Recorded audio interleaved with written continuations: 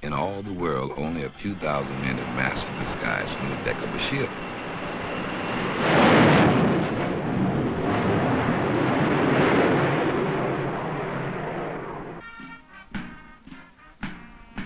It all starts right here in Pensacola, Florida, the Annapolis of the air.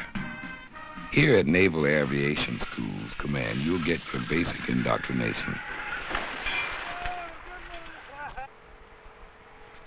instructions in aviation science, and physical training.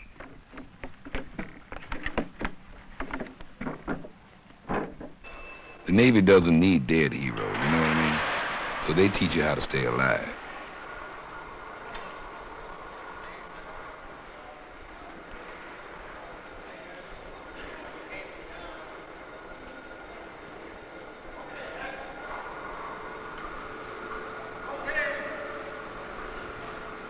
On land and in the sea.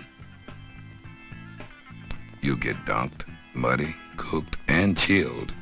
You'll find that when you're hungry enough, common weeds taste like soul food, you dig, and keep you going. You'll survive, which is the idea of the whole thing, you know what I mean? And you'll graduate with a commission of ensign in the Navy. About here, you begin to specialize in a special type of aircraft. Maybe you're a jet man. You know what I'm talking about?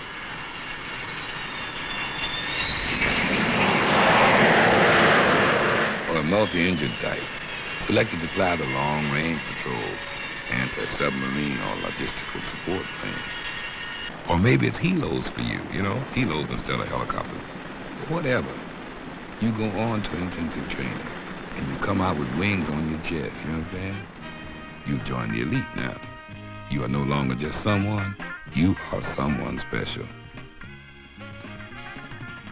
But maybe you take a different tack and train to become a naval flight officer, an air crew member who operates the complex electronic systems of the aircraft, early warning systems operations, electronic countermeasures, tactical data systems, anti-submarine tactical, coordination, bombing, and in navigation or radar intercept.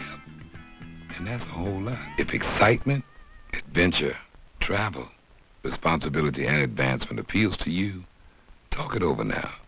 Go see your Navy recruiting officer. The Navy's been waiting for you to graduate, both of you. The whole world's been waiting too. Well, that's it. It's what's happening in the new Navy.